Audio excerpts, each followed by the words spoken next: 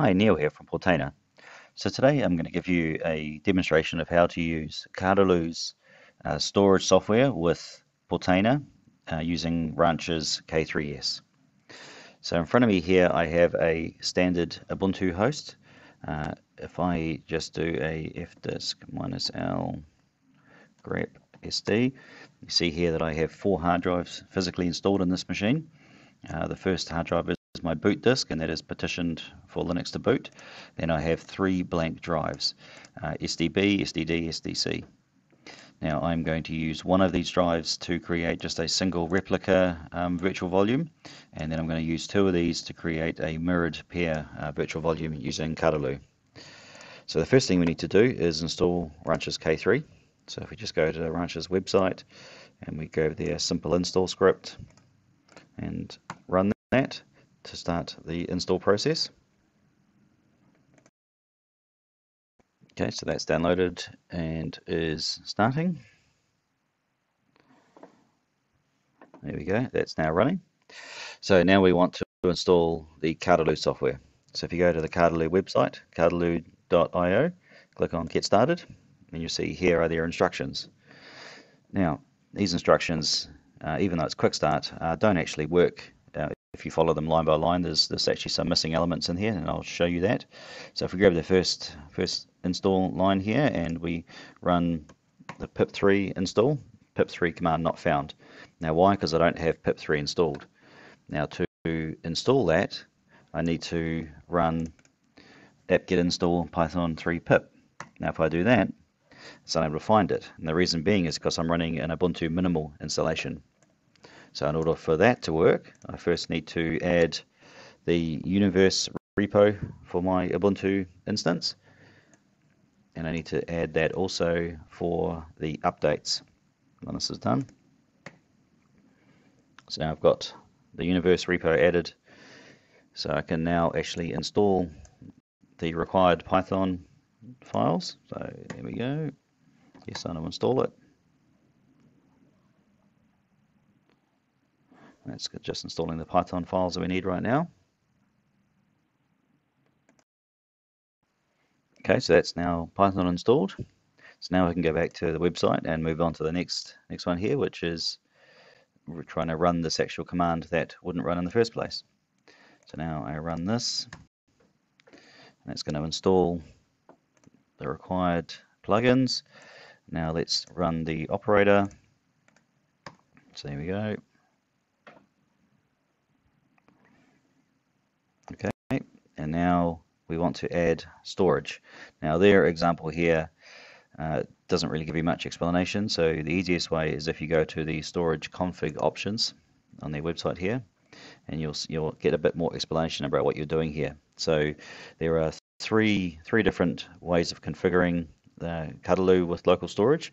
Replica 1, 2, 3. Think of this as RAID 0, RAID 1, and RAID 5. It's not quite as simply 1 copy of the data is held, 2 copies is held, or 3 copies is held. And so we want to configure in our example replica 1 and replica 2.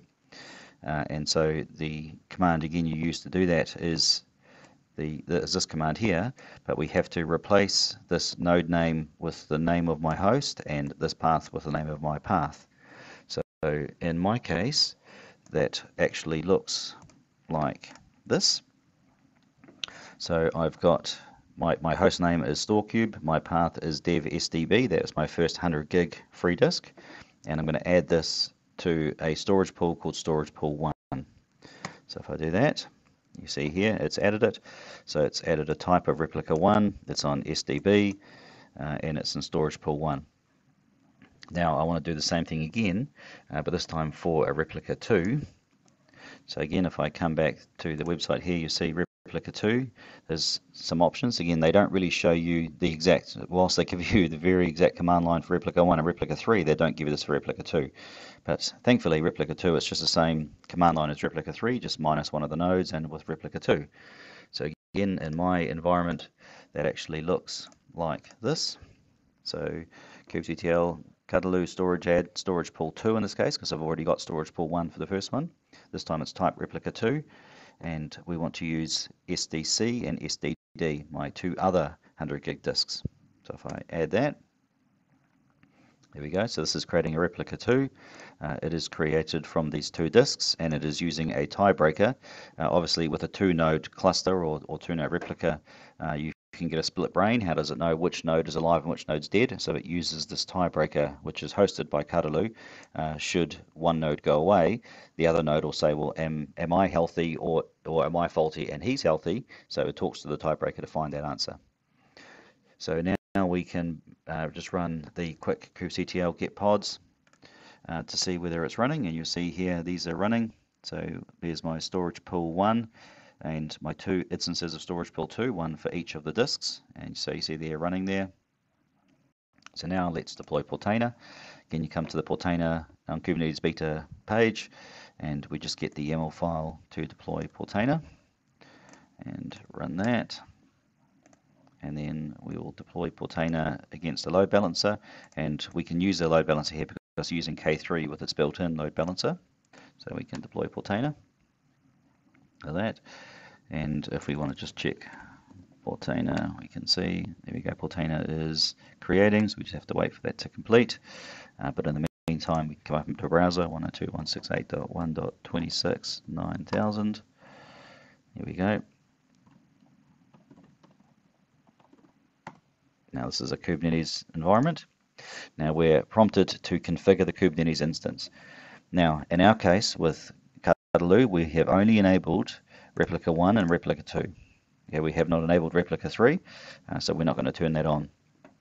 Now Kadalu actually supports both read-write from a single and also read-write from one or more pods simultaneously. So we can actually tick both of these for these 2 options.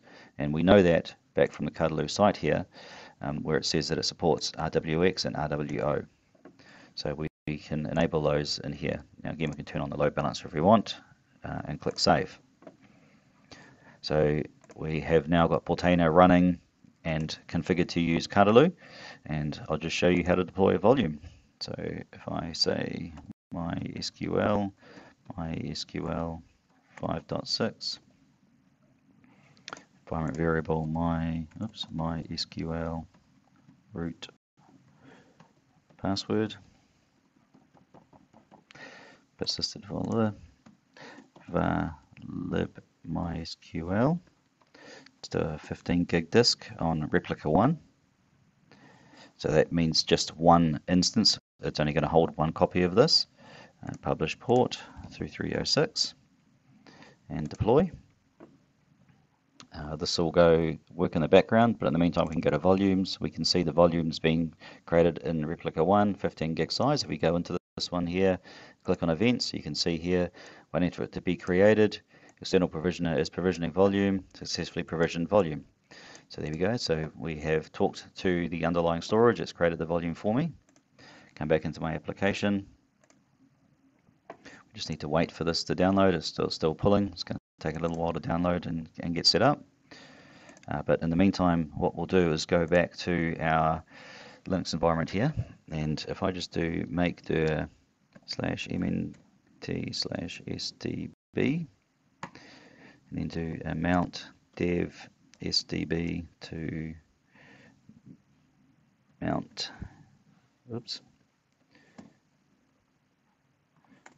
sdb, and go cd mnt sdb ls. There's my brick. This is the actual underlying storage that is being created. So if I go to brick ls subvol ls cd bar ls cd17 ls, you wouldn't normally do this, cd pvc ls, there is the MySQL data that is contained in that volume. So this is a way of just seeing this. Now you wouldn't normally do this, is just to show you that it is actually creating the volumes inside from this SDB disk. So if I come back into Portainer now, refresh, should see that MySQL is running. Yes, it is.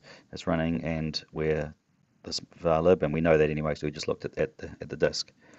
Now if I come and do the same thing again, MySQL 2, MySQL 5.6, MySQL root password. Now we do var lib mysql in 15 gig. This time we're going to use replica 2. So this time it's going to hold 2 copies of the data, one on each of those disks. 3306 again. Deploy it. Same thing. Now we're going to see here's replica 2, 15 gig. Go into here, events. It's provisioning it and successfully provisioned. So this is again gone and talked to the underlying storage platform and has gone and created now 2 copies of the volume, one on each of the disks. That is relatively easy to see again. We could remap again, and we will do that. So if I just get out of all this directory here and just go cd / make dir mnt-sdc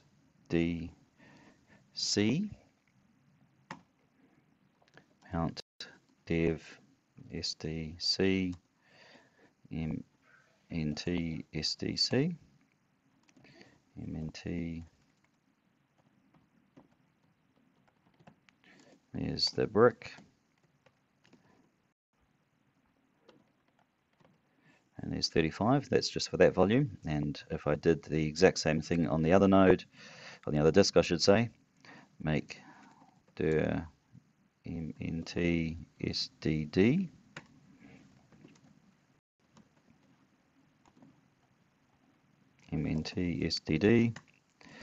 mnt-sdd ls brick cd subvol 35. So there you go, we've got the volume replicated across both of those disks. So now if one of these disks was to fail, no problem, the data would still be able to be accessed from the other one. Obviously with replica 1, if that single disk failed, you'd lose all your data. So that is basically Kadalu running with both replica 1 and replica 2. If you so desired, you could do the same thing with replica 3. If you had 3 disks, again, it would just hold 3 copies of your data, and that will basically give you extra high levels of resilience. Now, this is just a single node cluster. If you had multi-node clusters, it would look a little bit different. Obviously, the command to create it would be somewhat different. You wouldn't necessarily have it looking just like this. You would actually have, rather than storkube, you'd have storkube node 2, storkube node 1 as an example, and it would then go and create these for you across those multiple nodes. But for this example, it was just a single node. This is exactly how this works. So that is how you configure Kadalu storage with Portainer. Again, you see this is running here on this 2-node replica. So very, very simple, very nice way to get yourself reliable cluster-aware storage using local disks in your machine.